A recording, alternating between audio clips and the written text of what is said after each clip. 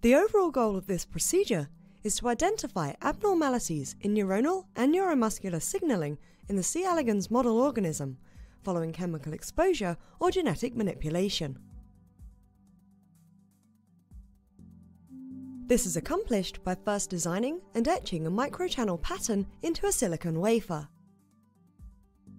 During the second step, the silicon mold is used to cast one or more microchannels from PDMS, then accessory components are attached to the PDMS mold. Next, the behavior of the worms as they are stimulated to swim through the microchannel is recorded using a microscope-mounted camera. Ultimately, electromicrofluidics is used to determine the changes in the nematode's neuronal and muscular systems due to chemical or genetic manipulation with locomotion as the readout.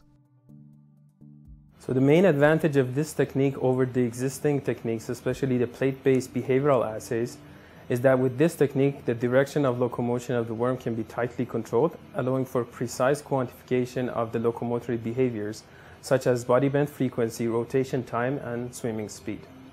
The implications of this technique extend toward the therapy of neurodegenerative disorders such as Parkinson's and Alzheimer's, because it can be used to screen for chemical and genetic factors with neuroprotective properties. We first had the idea for this technique when we realized that there is lack of method for analyzing nematode movement behavior in a quantitative manner. Movement is voluntary and random, and it's hard to characterize. So we wanted to establish an easy method that everyone can learn.